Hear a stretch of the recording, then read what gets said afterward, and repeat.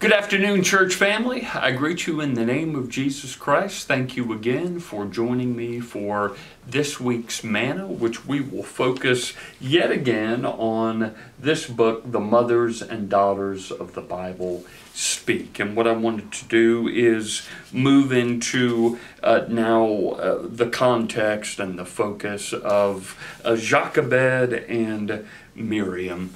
Let me begin with a word of prayer and then we will get right to it. Let's pray. Heavenly Father, in the name of Jesus Christ, oh God, opening up your word is such a gift. It's a blessing, oh God. We are learning about mothers. We are learning about daughters. We are learning about your word. And that is so key in this world, oh God, that tells us their own truth, but we seek, Lord, biblical truth as believers. We seek, Lord, the path that leads to eternal life, and that is certainly found in and through your word. So, Lord, we lift your name on high, Lord, and we want to honor you through your word. So bless this study, and we ask this always in Jesus' holy name. Amen. So, church, what I wanted to do is read both from the scriptures in the book of Exodus. I'm going to start in the very beginning, the first chapter, highlight a few verses, and then I'll go back and forth between the book and the Word of God. So, let me begin first chapter here, verse 7 in the book of Exodus. So that's Exodus chapter 1, verse 7, just to kind of give us a highlight here. But the children of Israel were fruitful and increased abundantly, multiplied and grew exceedingly mighty, and the land was filled with them. So they were safe, they were secure, they were well fed. Jacob had set that up. All is going well for the people of God. Now here's what happens very quickly in verse 8. Pay close attention to this. Now, as we move forward in time, there arose a new king over Egypt, one who did not know Joseph. So this new king, this new authority, did not know Joseph, and things began to be quite chaotic, quite troubled for the Israelite people. So I want to begin there by saying this in the book, and I quote here. It says, "The integrity and humility of Joseph, which had saved the Egyptian people, now was nothing but a distant memory. And the reality for Jochebed and Miriam was one of brutal slavery and zero freedom." So we go throughout the book of Exodus then, God calling the leader Moses to then take the people then out of Egypt to free them of their oppression, of their slavery, of their mistreatment. So that's where we begin this this afternoon's study. Let me also offer just a couple of other things here from the book that I thought was a standout. I go to page 18. On page 18, let me kind of offer this large paragraph in quotes here. It says this: "Jochebed, having acted in obedience and faith, then had the blessing of raising her own son, rather than mourning his death. Per the custom of the time, it's likely she nursed and nurtured him for at least 2 to 3 years. Think of the wisdom and knowledge she poured into this young child, firmly rooting him in the ways and traditions and beliefs of the Hebrew people.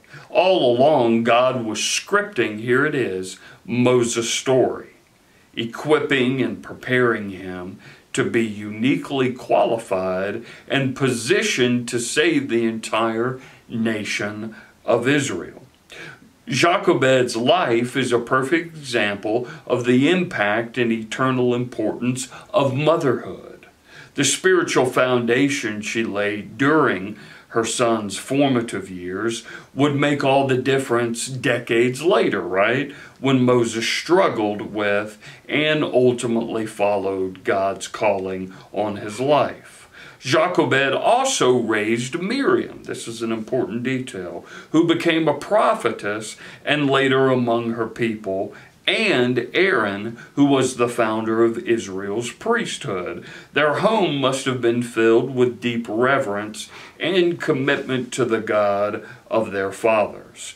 Together, this trio of siblings would lead their people to freedom under God's direction and protection. So you see, yes, God did call Moses to do wonderful things. He certainly doubted himself. He didn't feel like he was suitable for the role of leader, of certainly a challenger against Pharaoh. But there were other very key players here, right? Jochebed and Miriam. It's all kind of laying this foundation. So I mean, I ask you in this way, you know, if you believe that God is laying a foundation for your own life, okay? Much like in the book of Exodus here and how the narrative goes along, there is this foundation, but in the ways of life and the topsy-turviness of life, that doesn't necessarily mean that that foundation is not going to be rocked, right? But can you see God in those moments when the foundation is in fact rocky or the foundation cracks? Let me ask you that question. Can you see God in the midst of that? Or are you just very quickly throwing in the towel, running away, giving up, accepting defeat? Let me put that on your spirit to consider and to put to prayer here as well. Moving on to another segment of this book. This is what struck me or rather on page 25 here, and I quote here, it says, "The Lord God Almighty was not messing around. That special child Jochebed held in her arms 80 years earlier was about to fulfill his destiny, whether he felt ready or not. God gave Moses specific directions about exactly what to say and to whom.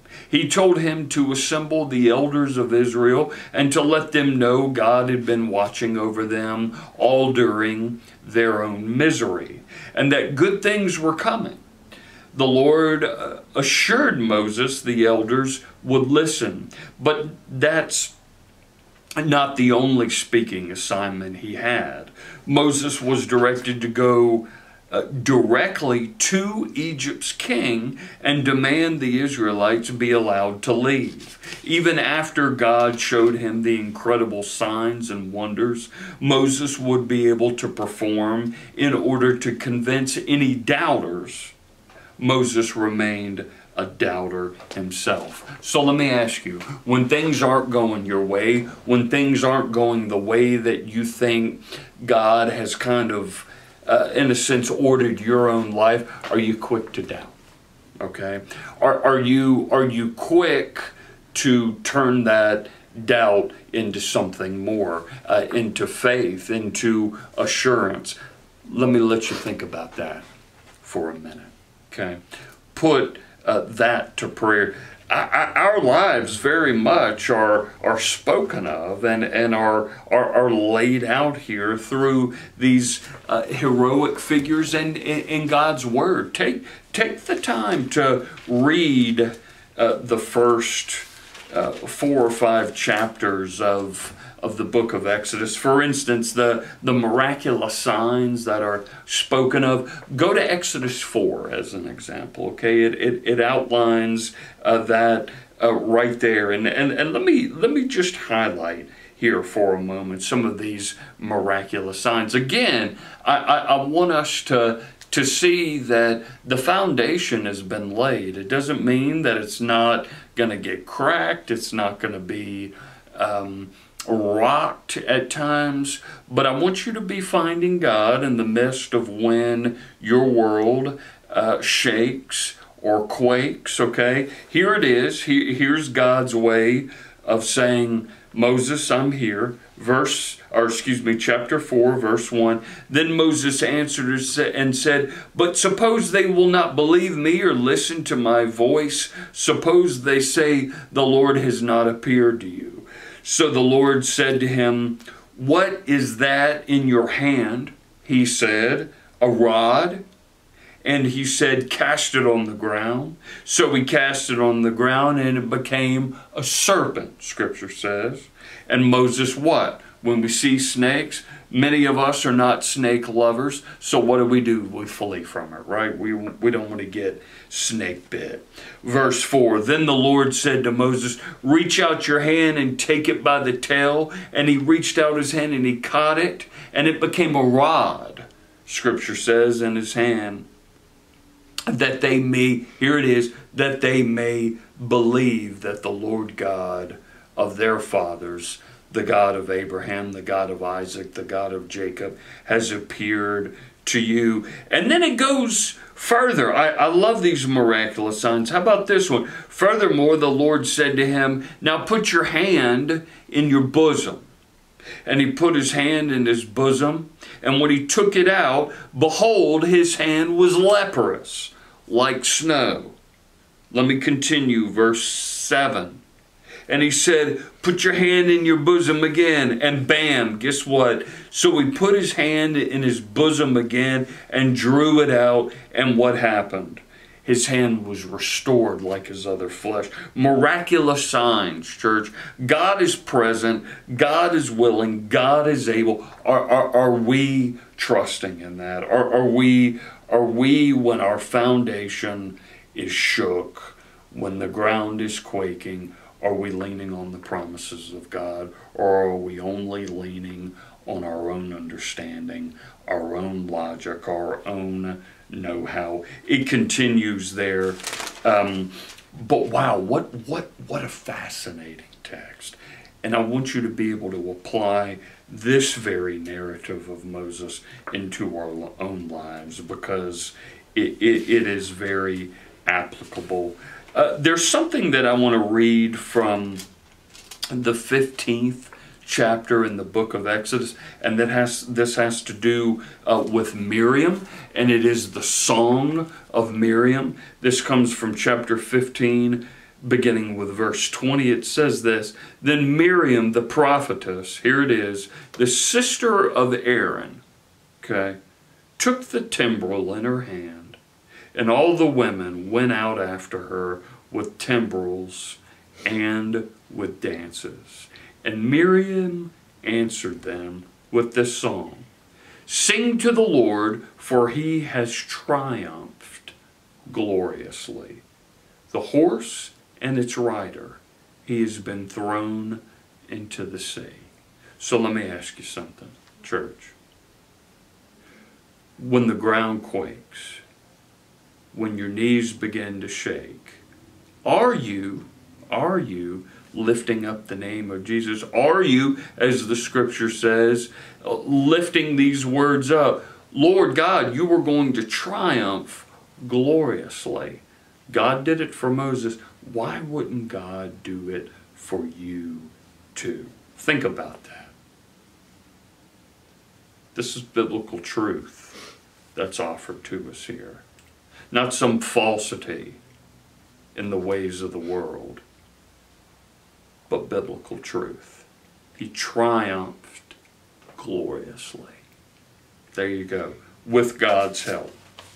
Let me offer one other thing here that struck me about this text, and it's really just kind of summarizing here what